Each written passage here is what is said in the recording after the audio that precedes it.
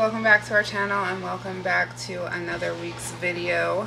So before I get started and tell you guys what this video is about, don't forget to like, comment, subscribe, share the videos, tell all your friends and family about it. But yes, anyway, so today I'm gonna make a Kentucky butter cake. I've never made one before, so hopefully it's good and it turns out good. All the ingredients I need are right here. You need nonstick spray and flour to grease your pan, but you also need flour for the cake. Cup of buttermilk. I have vanilla extract and rum extract, salt, baking powder, butter flavored shortening, 5 room temperature eggs, and then a few sticks, ooh, this is super soft, of room temperature butter. So, and the recipe will be linked down below as well, and also, I'm not going to lift it up because it's heavy, but sugar. So yeah, let's get started.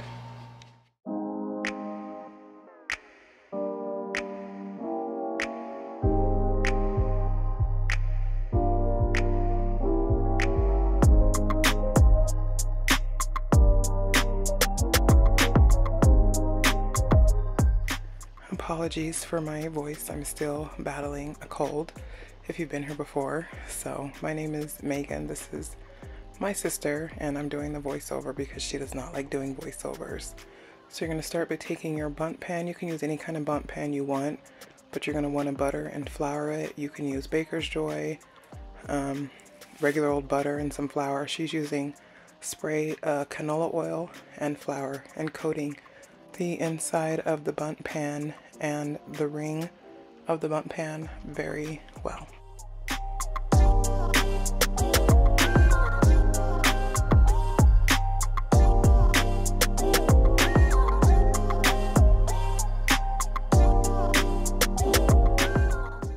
If you're interested in this recipe, the link to the recipe will be down below. But now she's going to take 2 sticks of unsalted butter at room temperature and 1/2 cup of buttered flavored shortening. Going to cream those together until they are combined.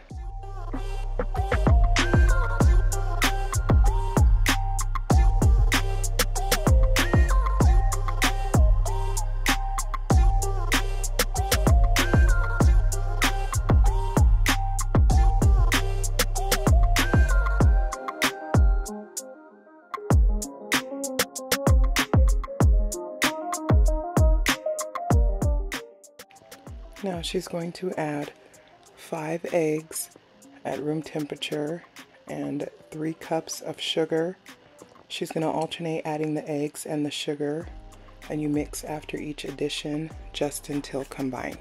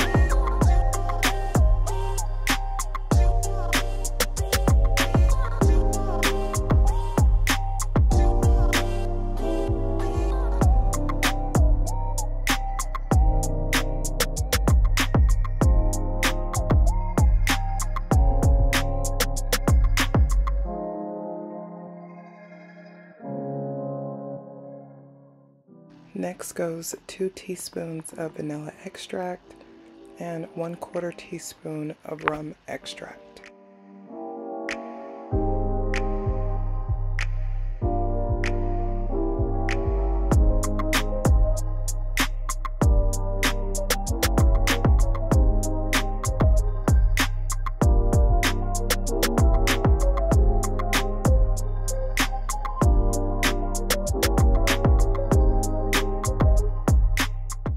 Next, you'll be adding 1 teaspoon of baking powder, a 1/2 teaspoon of salt, 3 cups of all-purpose flour, and 1 cup of buttermilk.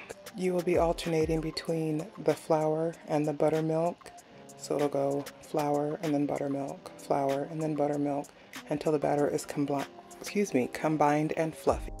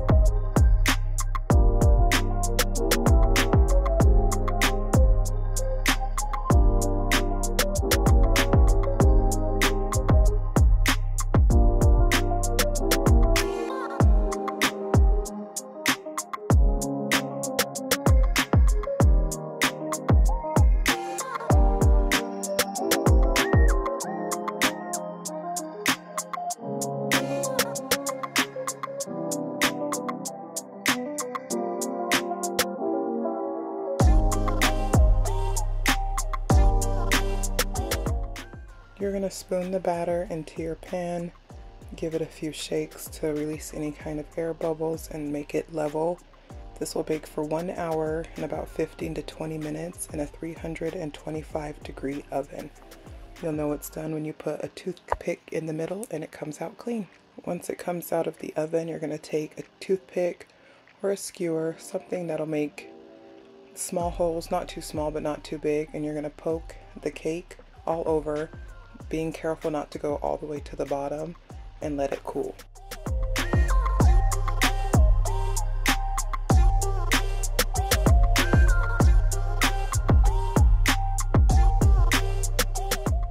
For the butter syrup, in a pan over medium-low heat, you're going to need 1½ sticks of unsalted butter, 1½ cups of granulated sugar, and 1/3 cup of water.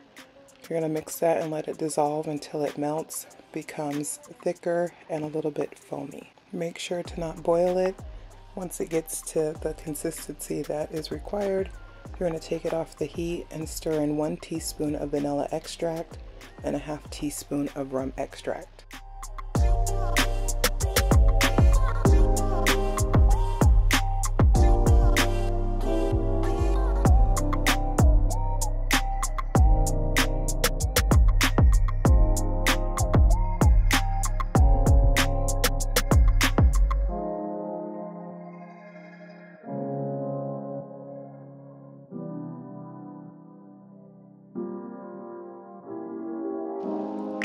want to spoon the butter mixture over the cake so it goes down into the holes. You're also going to reserve about a 1/4 cup to a 1/2 cup of the mixture for brushing on the outside of the cake. After you pour it all over the cake, you're going to want to let it sit for 10 minutes or until the syrup is no longer sticky, but no longer than that, or you may have trouble getting the cake out of the pan.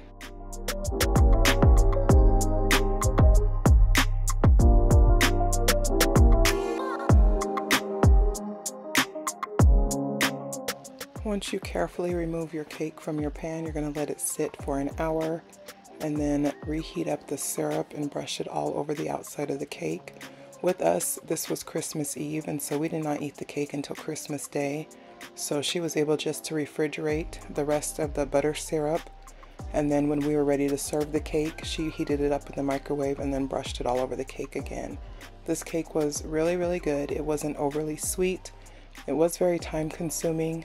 My opinion, it tastes more like a pound cake, and I thought some like strawberries on top and maybe some whipped cream would be really good. But I hope you enjoyed this video, and I'll see you on the next one. Don't forget to subscribe. Bye.